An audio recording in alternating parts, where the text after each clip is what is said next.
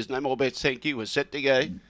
Just before the jump, Cosmic Style favoured at 290 on the toe. Begin okay from the inside, but challenged strongly by Aston Odious, who's going to get across. Cosmic Style's railing up and trying to get underneath it. Behind those was Bessie Bell. Off the track, stoking up as Manhattan Cry. 4 lengths from the leader, but is going down to the inside and making some ground. The others are too far back, which includes Surtex, Moving Man, and out the back.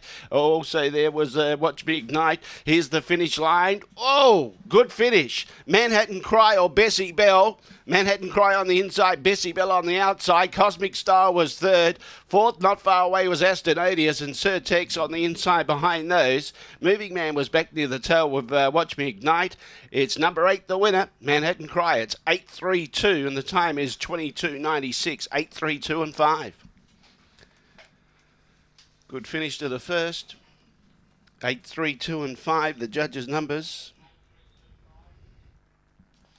A nose the winning margin by 3/4. A nose by 3/4. The run home was 14:22 and the time was 22:96.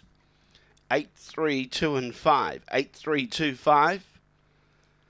And used some good nous by railing around that final bend to get up on the inside. Good run by Bessie Bell, who surged late but just couldn't hold off the challenge of Manhattan Cry.